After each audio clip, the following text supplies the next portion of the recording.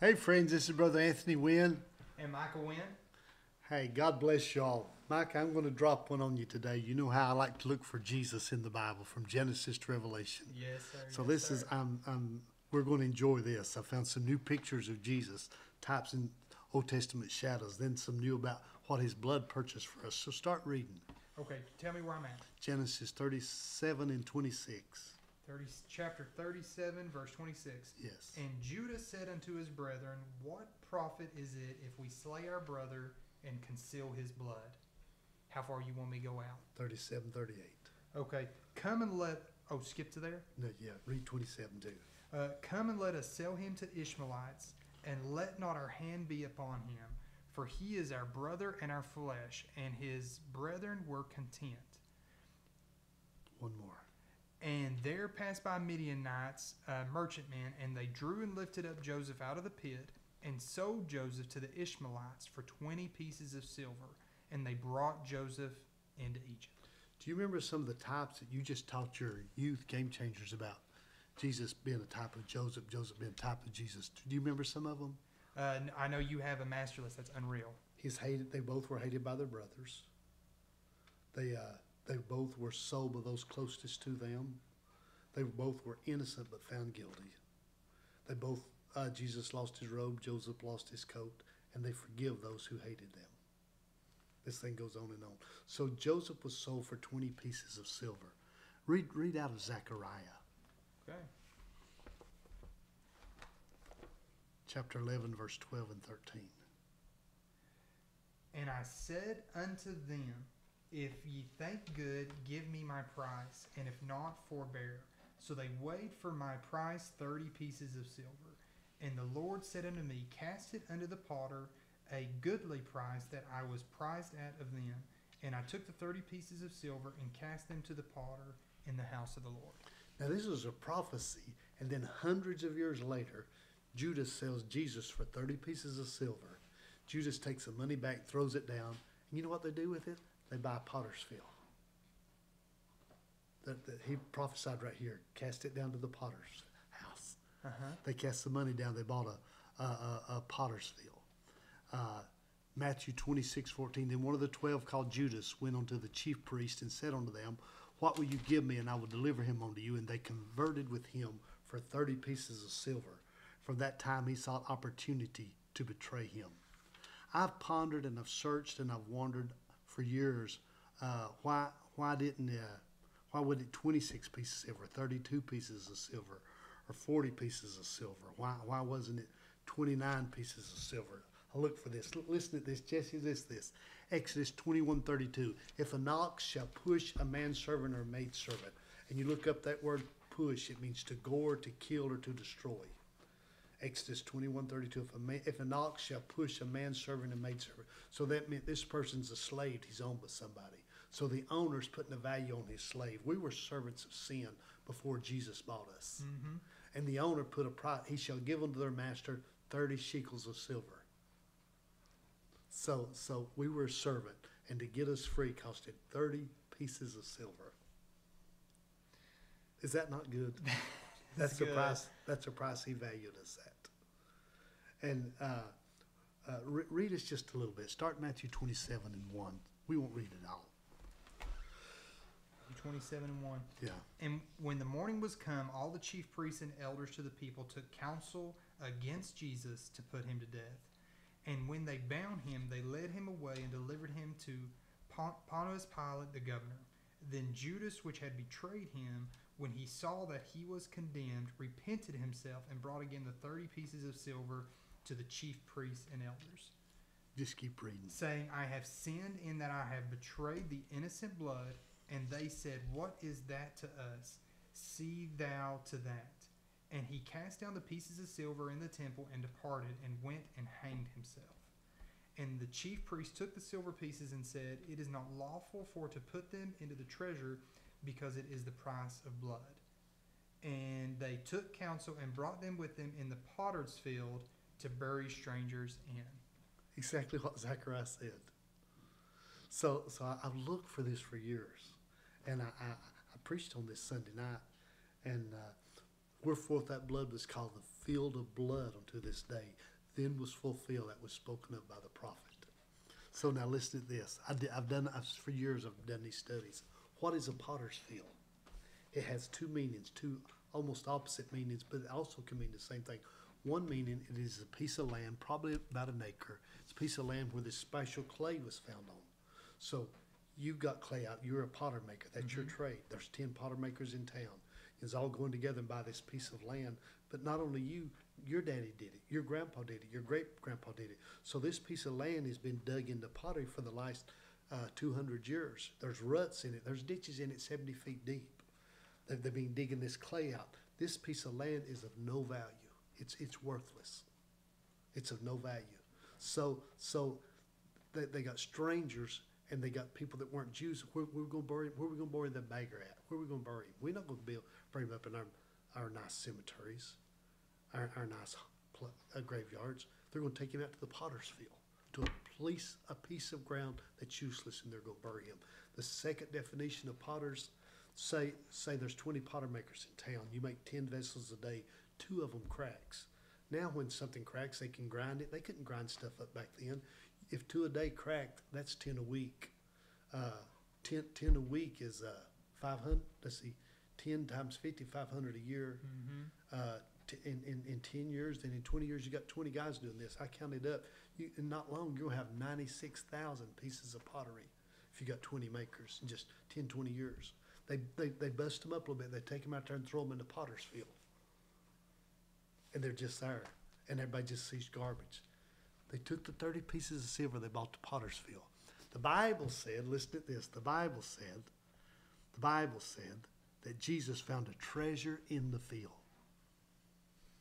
He found what field was it? It was a potter's field. He found a treasure in the field. And when he did, he bought the field to get the treasure. So I was that treasure in those old broken potters. Everybody looked at me and said, Anthony Wynn won't ever. My school teacher said, you uncles are drunks, you grandpa's a bootlegger. Said, you ain't never gonna be nothing. You ain't gonna be a preacher like your daddy. You ain't gonna amount to nothing. I was in the potter's field. And now here's what I like. Jesus not only bought the treasure, he bought the field. He bought all my stuff. He paid for it all. Is that not good? He bought. Now, here's how we got to talk a lot about on the night we're praying for addiction. He found the treasure and he hid it till he bought the field, and then he went and got it. So we got to pray, God, hide this treasure from a heart attack, from an overdose, from an aneurysm, from a car wreck. God, hide this treasure. Hide your loved ones, God. God, hide our loved ones. Hide our families. They're in the field. They're in the potter's field. Do you remember what? David said? Where was it? David said, "He's picked me up out of the miry clay. He's picked my feet up out of the miry clay, set my feet up on a rock, established my goings." The potter's field. He brought me up also out of a horrible pit. See the ruts in it. He brought me up. I was in the potter's field. That's where I was. This changes the way we can look at everything. Is this not good? You know, Jesse, is this not good? There's so many ways you can look at this as this is where I was. You can look where at this. The world was. We all was. This is the mess I was in, and he bought all my mess. He bought every part of me to save me. But also, I've been guilty of sometimes praying for people in fear. And this shows me anybody that we're praying for that we love, we're praying to a God that loves them more. Wow. So we're praying like, oh God, you look at what I'm seeing, look at what I'm seeing. And God's saying, I already see a treasure, and said, I've already hid this treasure. We got to pray with more belief in this guy. This King of Kings and Lord of Lords loves us. So history says they had these deep ruts where they've got the clay out for 200 years. Some of these ruts are 70 feet deep, and they just throw this broke clay in these ditches. He brought me up also out of a horrible pit, out of the miry clay, and he set my feet up on a rock, and he established my goings. He got me out of the potter's field. Just a broke vessel. Now, this is a little different. This is what you, Jesse, need to teach your youth a lot. The Lord told to Jeremiah, he said, go down to the potter's house. He said, I've got a revelation. I've got a type I want to show you. I got a parable. I want to show you. Jeremiah went down and he's watching the man spin. And he said to Jeremiah, Jeremiah, don't the potter have power over the clay to make it as he will? And Jeremiah said, and the vessel that he made was mired in the potter's hand. And he made it again another vessel. Long as that vessel is soft, it's remakeable. But once it gets hard, and I never saw this before, once it gets hard and thrown out in the field, I thought it was over. But man, that master walked by, he said, I see a treasure. I can take a little broke piece of clay there that she ain't been to church in 22 years. And I can heal her and mend her. So I'm going to ask you some questions. Okay, yes. Being soft, does that mean being humble? What does it mean to be soft? Pliable, workable, able to listen, willing to yield. We get it. This will answer your question. We get in a real good Holy Ghost service, and we're just saturated, and here we are, we just in heaven. We're hearing angels cry, holy, holy. And you look around, this guy's wondering, man, I got to get up and go to work. He's in the same rain. When it rains on a rock, it's dry in 5 minutes, but when it rains on that good soft dirt, it's wet for 2 days. Same rain, same rain side by side, 2 different vessels. One hard. soaks it up and one sheds. You get hard. The Spirit of God don't affect you. It's a temporarily. That's the reason. I used to call them leaky vessels. They get in church and they get such a move, and it runs out. But I'm not even sure it ever gets in. I think it just runs off and they dry. So I'm not even sure they're real leaky vessels. I think they just get wet, and quick as they get back in life, it dries and come back and get wet again. But it never changes. This gets inside of you, it changes you. Mm-hmm. But the Bible, the Spirit of the Lord. This is deep stuff. The word of the Lord came to Jeremiah saying, arise, go down to the potter's house. Jeremiah 18:1. Go down to the potter's house, and I will cause thee to hear my words. I went down to the potter's house. Behold, he wrought a work on the wheel, and the vessel that he made of clay was mired in the hand of the potter. This is something I like to think about. Who's your favorite basketball player? I'm really liking watching Anthony Davis play. What does he make a year? I think 22 million. 22 million. A basketball in his hand. Now you put a hammer in his hand, he probably won't make $12 an hour building. You put a computer in his hand, he'd probably get fired. You put I feel the Lord now. You put a baseball in his hand, and they probably won't even make a team. But you put a basketball in his hand. I went down to the potter's house, and behold, he wrought a work on, and the vessel that he made of clay was mired. It had a problem. But look whose hands it's in. Somebody watching this, it's got a problem. The devil says, look at your problem. Look at you. Tell the devil, look whose hand I'm in. If I was in your hand, my life would be over. But I'm in the hand of the Master. I feel the Lord touching somebody out there now. Hallelujah. I know this is life, and we got storms and valleys, and you got problems. But friend, you're in good hands. You're in the hands of the lily of the valley, the Creator, Emmanuel, the Prince of Peace, the bread of life. The Lord is my shepherd. Hallelujah. God's making us another vessel. He's not through with us. He sees a treasure in you. He sees something valuable, and talk to him about it, Mike. He's a treasure. You were talking about value. I love to look up collectibles, and you know as well as I do a baseball that was in the hands of Hank Aaron, a baseball that was in the hands of Babe Ruth. There's no number you can put on some of those. And then we look at ourselves and we measure ourselves so wrong versus how God measures us. Wow. We measure people so wrong versus how God measures people. You know, we can literally be our worst critic, and then God can look at us and see. And I'm afraid that you can correct me right here and help me out. I'm afraid sometimes we criticize ourselves so hard and we judge ourselves so hard that stops us from being pliable. It limits the mobility of what we can let God do with us. You got to be right.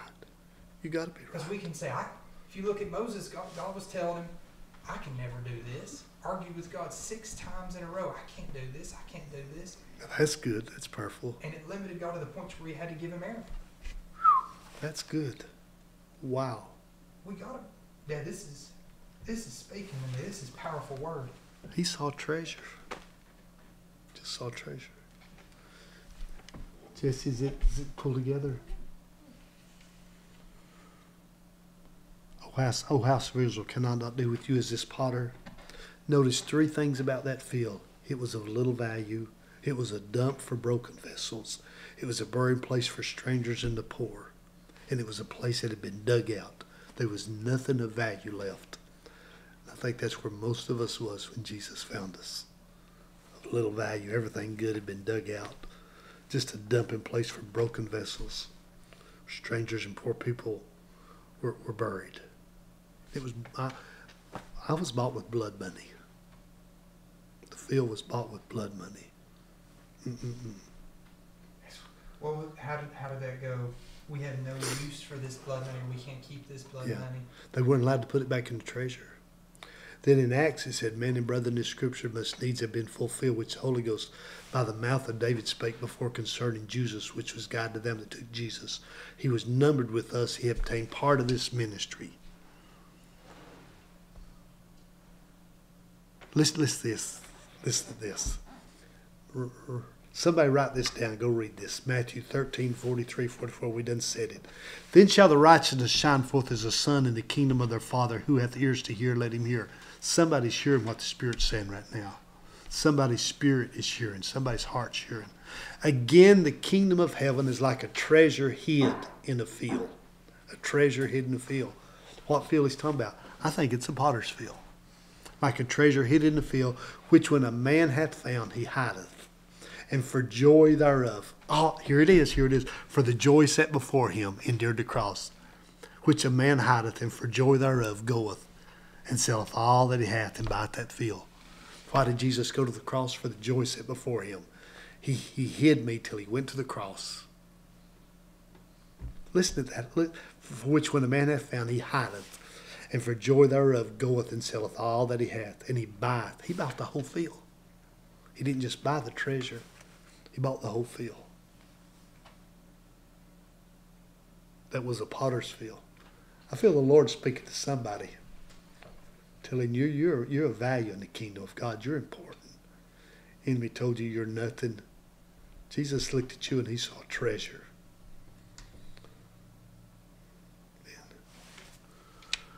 It amazes me. One of the things that touches us on a human level, God would buy every part of us to save the treasure. Oh yes, oh yes, oh yes. And everybody says this, so I'm just going to repeat it. But he didn't just say, "I'm the God of Abraham, my friend, and I'm the God of Isaac, the well digger." He said, "I'm the God of Abraham, Isaac, and Jacob. I love my friend. I love the well digger. I don't mind dealing with this mess. I'm his God. I'm going to change him, make a prince." Glory. This broken vessel right here. This messed up broken vessel was bought. "Take heed therefore to yourself." Pastors, preachers, hear me. Be careful how you deal with God's people. He told us in Acts 20:28, "Take heed therefore unto yourself to all the flock of which the Holy Ghost has made you overseer, to feed the church of God which he hath purchased with his own blood." Every little Christian eyes you look into, they were bought by the blood of Jesus. His blood, not just silver and gold, but his precious. He not only bought the treasure, he bought the whole field. Enemy beats us up and torments us. Jesus, he just bought it all. He's going to fix it all. So when you pray, you got lost family, you got lost friends, you got people you're praying for. How are you praying for lost souls? Are you just praying that they stay hidden? I guess I'm kind of praying steps right now. You know, praying he keep them alive, he hide them till he save them. But I'm really praying old-fashioned Holy Ghost conviction. Okay. You know, shake them up, get their attention, wake them up, touch them with your love. Let them have a real experience. You know, I'm not just in church because Daddy took me to church. Somewhere along that journey, I had my own experience. And people are not going to make it on Daddy's religion and pastor's religion. They got to have their own experience. They got to have their own touch with God. They got to have their own visit from God. They got to hear the voice of the Lord for themselves.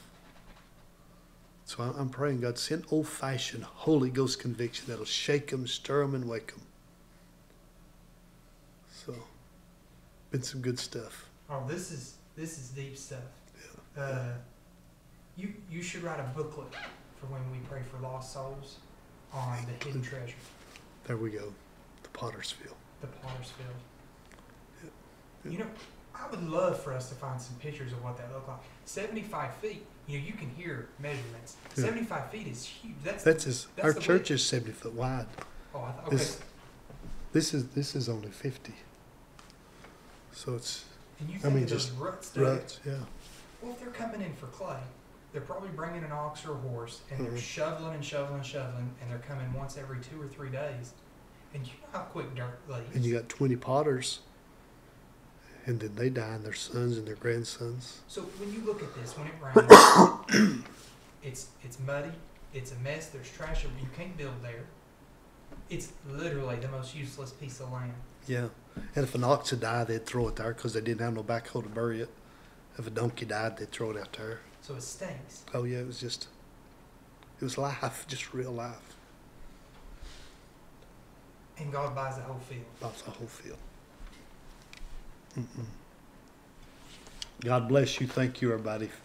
I'd like to hear your comments on this. I wish you would share this. Tell them, Mike. Please take a moment. Go back. You preached this Sunday night, correct? Yes. Go back to this Sunday night and watch the live. The live stream's down. We'll have to re-upload it. So, Brother Bill, help me remember that. We'll re-upload this. Bless you, Dad. Our live stream computer crashed, so we didn't have live stream Sunday morning or Sunday night. Tonight, we're just uploading to Facebook, but we do have at least a live stream. Go back and watch last Sunday nights. We'll have it uploaded, and it's, what'd you title it? Potter's Field. The Potter's Field. Amazing, amazing work. Yeah. This is the heart of God directly for us as Christians, and you know, I don't care what place you are in your life. There's something here convicting for you. This is touching. I want to say one more thing. I got up this morning and I was so sick, and there's a young man in town. He's hours away from eternity, and his wife called and said, "Brother Wynn, would you come?" I told her, I said, "Daughter, what I've got's not catching. It's a sinus infection, but I'm really sick." She said, would you just come? And I walked in that house so sick, and I sat there and held his hand and prayed, and I walked out with a touch from the Lord. Praying for this young man, the Lord touched me. And I probably feel better than I felt in a week. Ain't all the way out yet, but just sitting there with that precious, my heart just tore out of me. He was right with God, ready to go. So remember that precious family. We love you, thank you, and God bless you. Thank you for tuning in on this week's Kingdom Talk.